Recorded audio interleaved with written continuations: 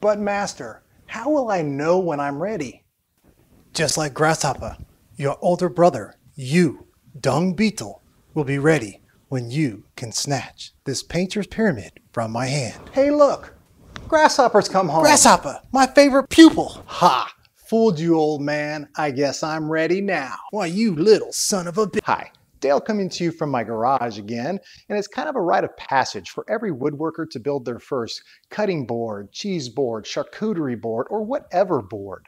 In this video, I was gonna make my first charcuterie board, but then I thought to myself, Self, you are nowhere near fancy enough to make a charcuterie board. Instead, I'm making a meat board. For some inspiration, I went to the guy that wrote the book on making cutting boards. This is a great book by David Picciuto. It is filled with tips and tricks and ideas. It is really a wonderful book. I will leave a link in the description below to both his channel and this book so that you can get there quickly. Come on, let's go. Oh, I almost forgot. David Picciuto, who's in your house? I'm in your house. The first thing I need to do is rip down some boards. I'm using maple and alder for this charcuterie board. I'm ripping them down to about 1 1/4 inches. This will be the pre-finished thickness of my board.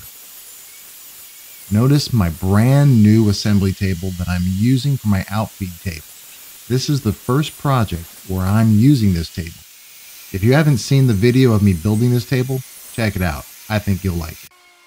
The next thing I do is use my thickness planer to smooth out each side of each board. I also create different thicknesses to some boards to give the final product a bit more interest. Remember, the 1 1/4 inches I ripped on the table saw will end up being the thickness of the charcuterie board. What I'm doing now is using the planer to set the widths of each individual board for the final product. Things so far are going great, and it's time to cross-cut the pieces to a rough length. For this board, that's about 19 inches. I'll leave 2 boards a good 7 or 8 inches long for the surprise feature later on. So don't leave me yet, or you'll miss the surprise. Oh yeah, if you're paying attention and looking close, which I'm sure you're doing, right? You'll see the different thicknesses of each board as I'm cross-cutting with my table saw sled, which is yet another video you should go and watch if you haven't seen. It's already glue up time. I'm using Titebond 3 for a couple reasons. First, it is waterproof, and since this board is going to be getting washed, I thought it best. Second, and the bigger reason I chose it, it has a longer setup time, so I get just a bit longer to complete the glue up. While it is more controversial than toilet paper dispensing in an over or under position, my opinion is Titebond 2 would be just fine to use. When washing your board, you should never submerge it or let it soak. You should hand wash with soap and immediately dry it. It's also a good idea to let it dry standing on edge and not leave it lying flat. Because of this, it's not going to be getting super wet, so the water resistant properties of Titebond 2 should be just fine. But hey, it's your world, I'm just living in it, so do your own research and make up your own mind. The key is don't cheap out on glue. You need to have very good glue coverage. Clamping from both top and bottom will help keep it flat, but even better is to use cawls covered in packing tape so they don't stick to the board. That's really how you're going to keep your board nice and flat during the clamping process. As a special surprise to my dear friends, I wanted to personalize their board. A few weeks before Christmas, I sneakily asked them, "Hey, for no reason at all, I was just wondering what each of your favorite Bible verses are. Really, no reason at all. I'm not going to laser burn this onto something handmade for you for a Christmas present or anything like that." Oh, I think I nailed it, so they had no idea.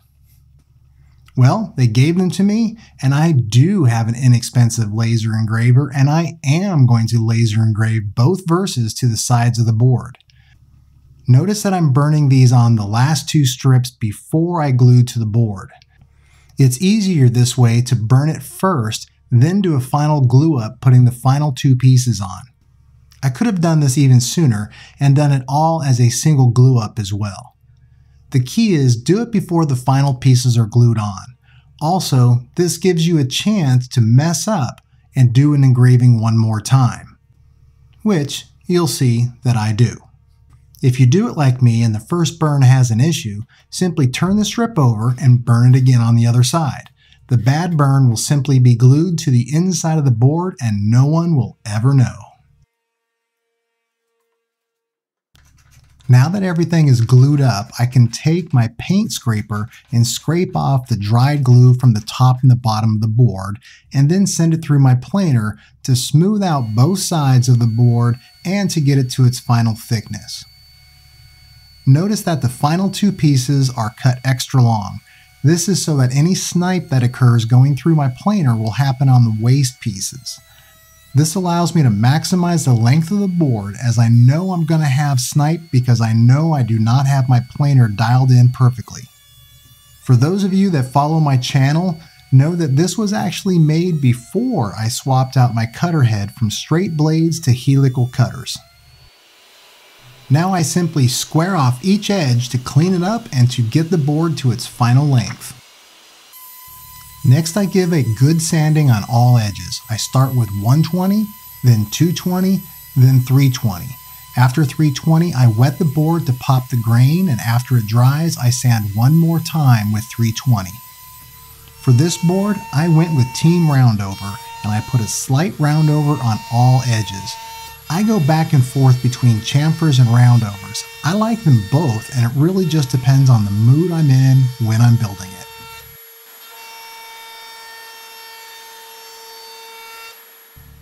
I'm also Team Feet, so I use a punch to set where the rubber feet will go. I like my feet to be inset a bit into the board, so I use a Forstner bit to drill shallow holes for the feet to be set in.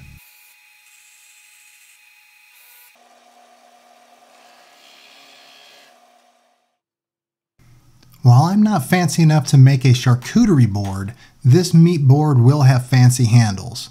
I make a quick jig to mark where the holes need to be to mount the handles.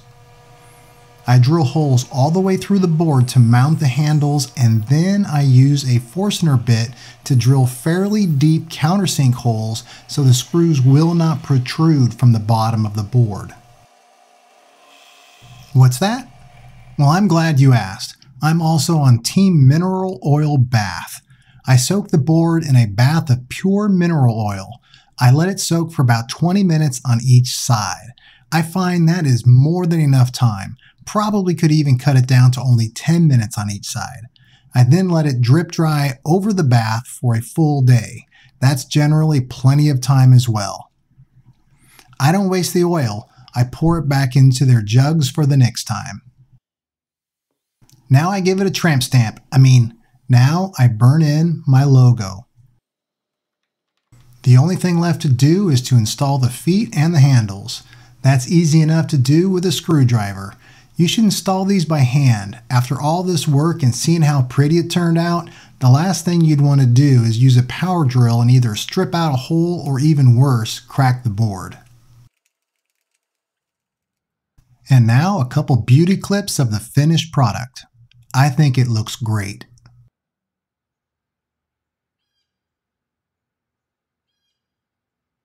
So here is my first ever charcuterie board. For us non-fancy folk, it's a meat board. I think it came out great. So great that it's going to be hard to actually give it away. But this is going as a Christmas gift to two of the best and sweetest people in the world. I really hope they like it. Again, first ever. I think it came out just wonderful. I am really, really happy with the way this came out. Until next time, see ya.